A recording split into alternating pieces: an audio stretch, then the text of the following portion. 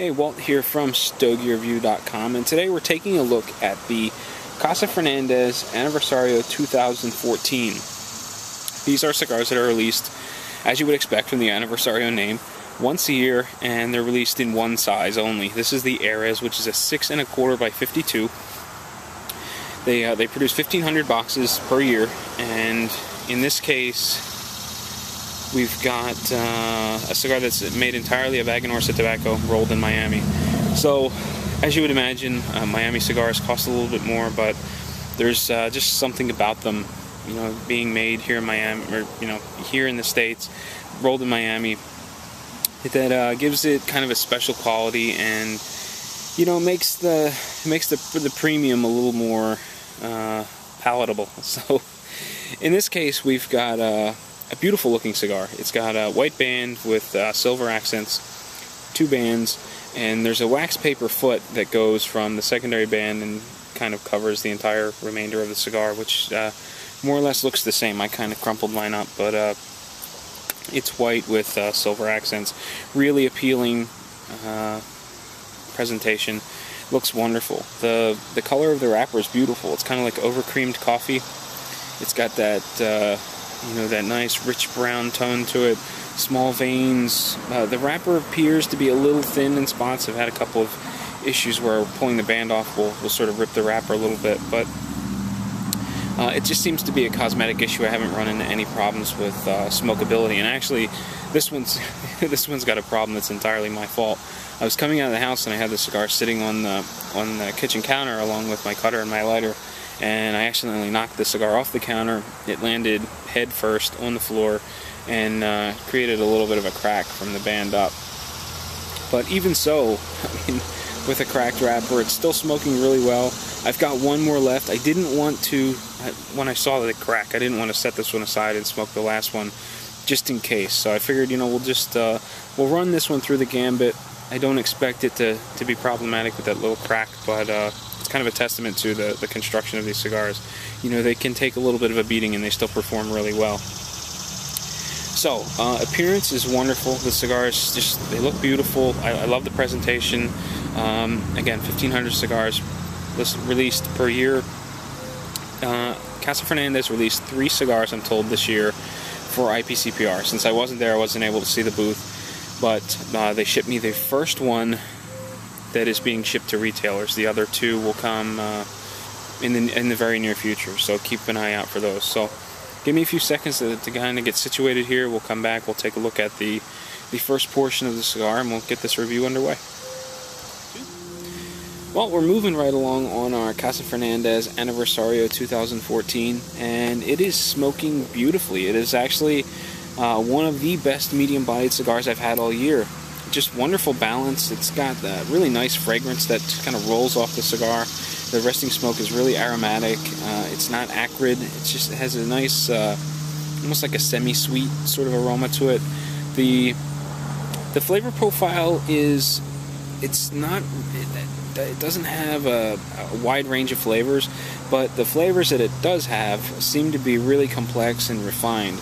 So you get a little bit of a woody taste that lingers on the palate.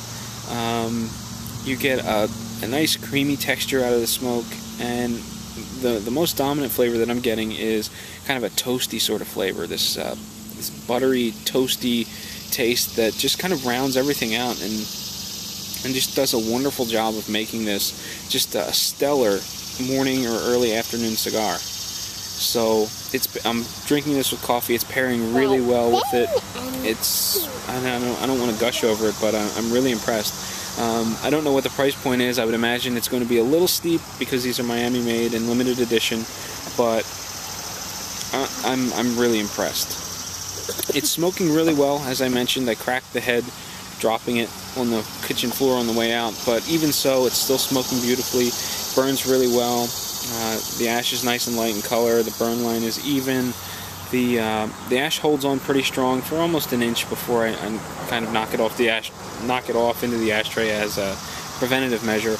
But it's good. Smoke volume is fantastic. It's nice and thick, coats the palate. It's easy to get through the sinus. It's not overwhelming on the palate. It's got a nice creamy sensation to it.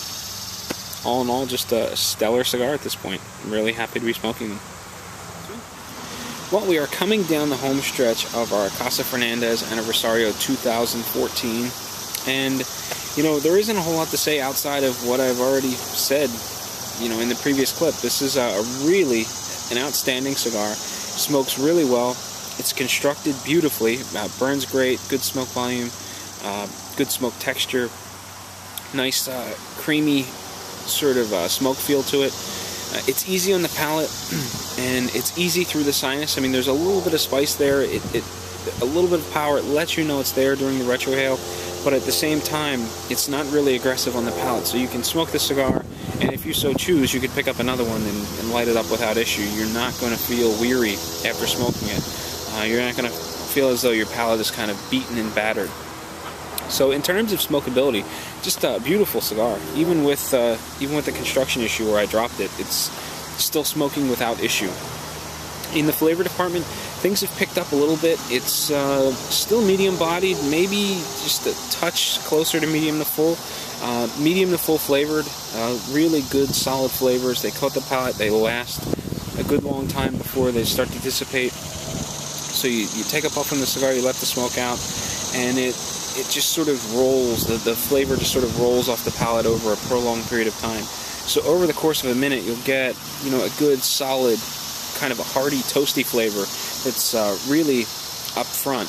And then as that lingers, you know, it sort of dissolves into more of a woody taste. And as that begins to dissolve, you know, you get a little bit of sweetness. And it's just really, it has a flavor profile that seems to evolve as it lingers on the palate. So it's got a lot going on. It's what I would consider to be a very dynamic and complex cigar, and just I'm really impressed with it. Good, solid cigar. It's probably one of the best, if not the best, medium-bodied cigars that I've had all year long, and I'm really looking forward to trying some of the other Casa Fernandez product just as soon as it arrives. So again, these were freebie samples. Casa Fernandez sent me 5, and I'm going to be smoking that last one in really short order. I'd be really tempted to hand it over to my local cigar shop and let the owner smoke it, except for, since this is a limited production, only 1,500 boxes, I don't want to waste it, in a sense that maybe he'll love it and want to place an order but can't because it's limited. So maybe I'll wait till the others come before I start handing them out to the cigar shop and pushing him to potentially bring in some of the Casa Fernandez lines. So good, solid cigar. I have no idea what they cost. There's probably a premium because it's Miami and because it's limited, but just an outstanding cigar. You should definitely try it if you have the opportunity.